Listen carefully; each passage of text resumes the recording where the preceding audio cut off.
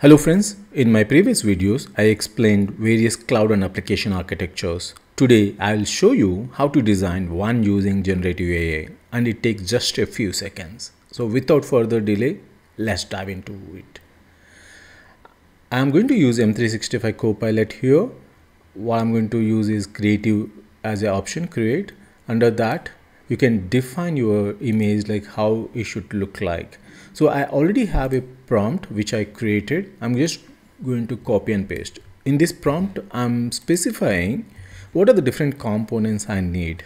I'm going to design web application architecture on the cloud, which is Azure.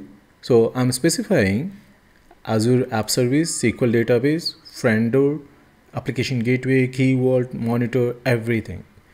I already clicked on go ahead. Let's see what it creates.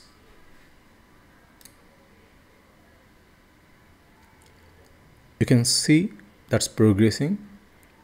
In fact, I mentioned to include proper Azure icons for each service, highlight high availability and security layers. Let's see the magic.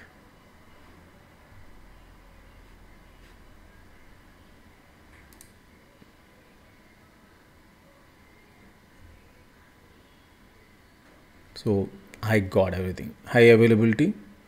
It already used service. I know there is spelling mistakes. Then application gateway, key vault, app service, backend, everything is ready.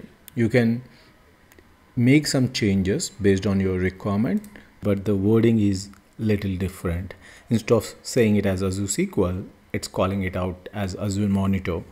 Probably need to make some changes. It's not 100%, but it's almost there with 70%. The rest of the changes need to be made, but it is already within seconds, for which it was taking loads of time.